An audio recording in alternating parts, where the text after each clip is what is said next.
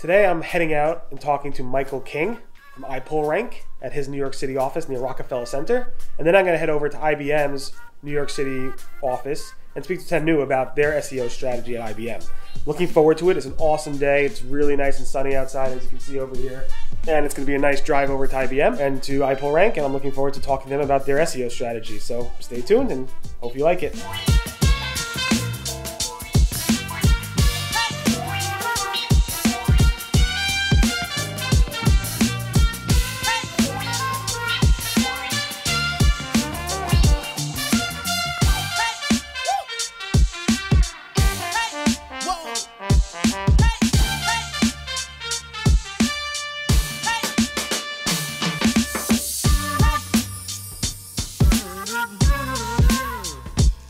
Outside Michael King's office at iPullRank. I'm going inside to have a little chat with him about SEO. This is fairly new to me, so hopefully this goes well. I'm better at typing than actually, I'm not so good at typing anyway, so I just type a lot very fast. We now have that on record. I've said it many, many times. Anyway, thank you for having me here, Michael. Appreciate it. Can you tell us a little about yourself? I am Mike King, and first of all, thank you for having me on the vlog. I'm Mike King. I run an agency called iPullRank. We primarily do SEO and content strategy. We also do a lot of other things like machine learning work and so on. We're really focused on doing awesome work that we're proud of for our clients. You've been in the SEO space for a pretty long time. How many years has it been? I've been doing SEO since August of 2006, so it'll be 13 years next month. What was a major milestone in 2006?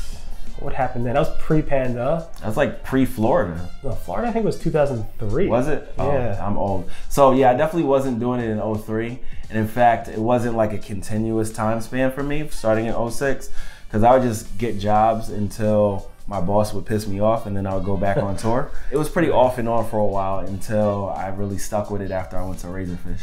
And you've been in pretty much mostly agencies. Yeah, I've only been in-house in my SEO career once. Like prior to all that, I was a computer science student, and so I had a bunch of internships at like Microsoft and some startups and things like that, just building software and testing software. But as far as SEO, I've only been in-house once. How do you like running your own agency? Obviously now you have iPullRank versus working for, let's say, Razorfish or other companies. I like it a lot more just because, I have more control over what it is that we do and what clients we take on and things like that. And I also get the opportunity to create an environment that I would have worked in, or wanted to work in rather, because, there was always something that was just like wrong to me at every other agency that I worked at. Not to say that they were all bad places, but it was just something that was fundamentally wrong by how they were ran or what we did. And so I have the opportunity with iPullRank to do a better job at the things that I thought were wrong. That's awesome. And you have a nice little agency here. Can you talk a little about it? We've got 12 people. They're not all physically here today. Like, we can see them. You guys can't see them on camera roll. And yeah, so we're oriented in like a pod structure. A pod for us is an account manager, SEO person, content strategist, and an analyst. And then we've got developers and designers that live outside of that. And that really allows us to do work that, like I said, we're proud of. Like, that's our value set. Proud is proactive, reliable, outstanding, useful, and dedicated. We just do stuff that we're excited about. We do a lot of content work. We do a lot of technical SEO. We do a lot of like sitting around and being like, okay, what's next that we can capitalize on? What is it that we can do to be even more effective? So it's a lot of fun. That's awesome. One of your things that you're pretty well known for in the SEO community is your speaking and how outgoing you are and kind of your personality. You have one of the biggest personalities in the SEO space. I'm not actually all that outgoing. I'm pretty much an introvert. It's very much a night and day. Like, my girl calls it stage mic. Funny. But yeah, I have a background of being a musician, and I really honed that skill set by doing shows.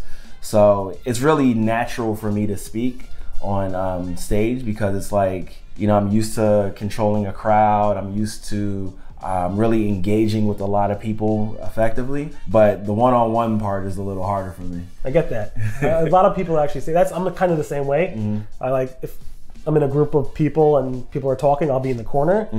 But when you're on stage, obviously you have to perform. Sure. But I mean, your performances, I mean, you rap on stage sometimes, right?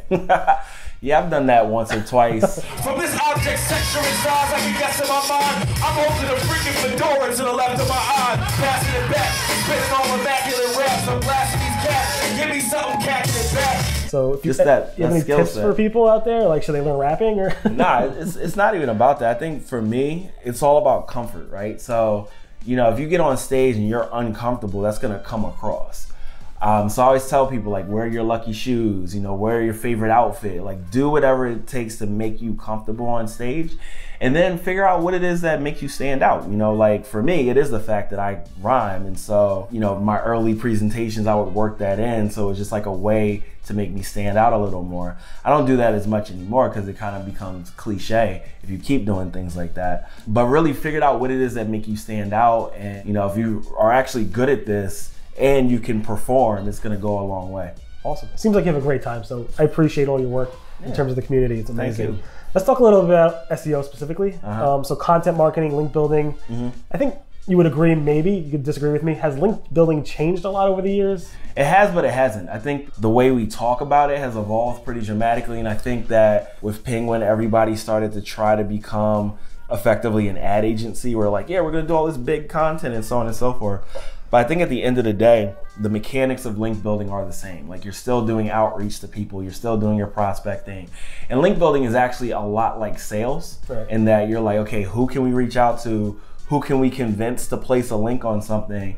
And it obviously makes it more difficult when you can't pay somebody, right?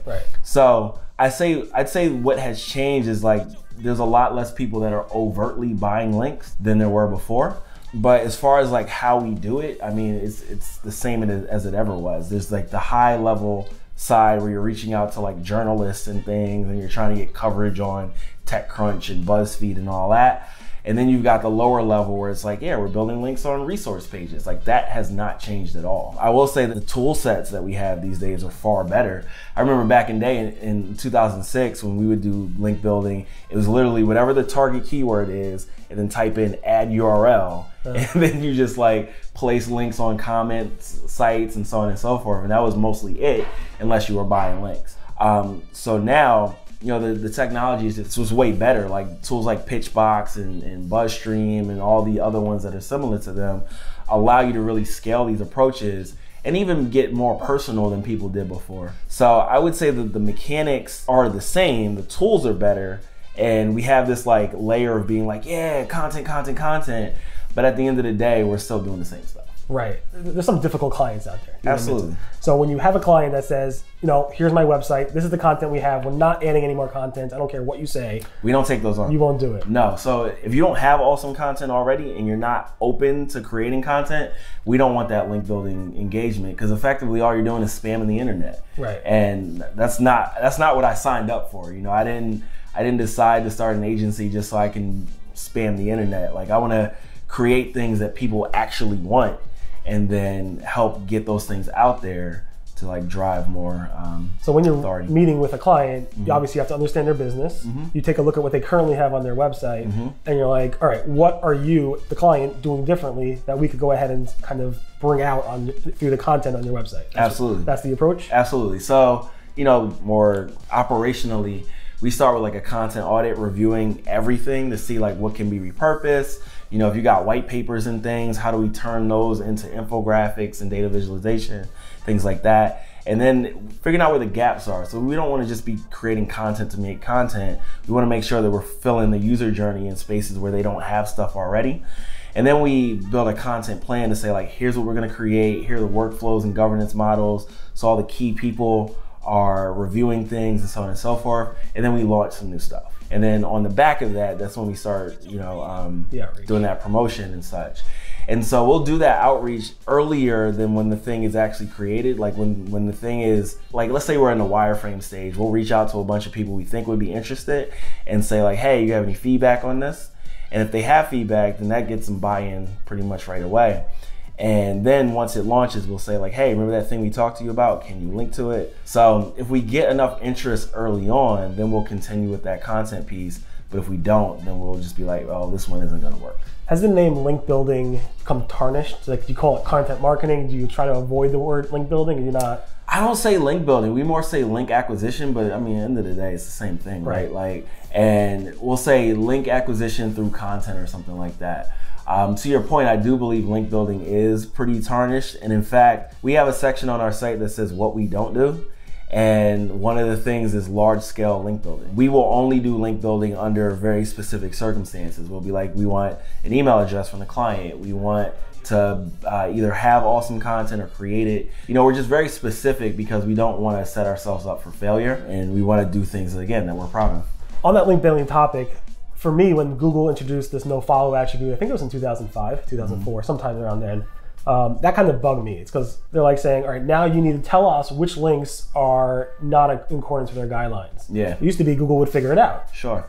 So that, me, was one of the biggest things that kind of bothered me when Google changed their guidelines. Over the course of your dozen or so years in the SEO space, is there any specific thing that you go back to and say, I wish Google never changed this, or this guideline is really confusing people, or it's hurting the overall ecosystem of the internet? I think the thing is that Google drives so much traffic that they've effectively become like the internet police, right? Right. And so I think generally speaking, any of those guidelines kind of piss me off. You know, because it's like, you can't tell us how we can act on the internet, but the thing is, it's their website, so they can say, you know, how things will be shown on their website. So I don't think I have a specific one. I mean, I think I'm still more mad about not provided than I am any guideline. That's true. Good. All right. Awesome. Well, how can people learn more about you or your company? iPullRank on Twitter, iPullRank.com, the website. Speaking anywhere soon? There.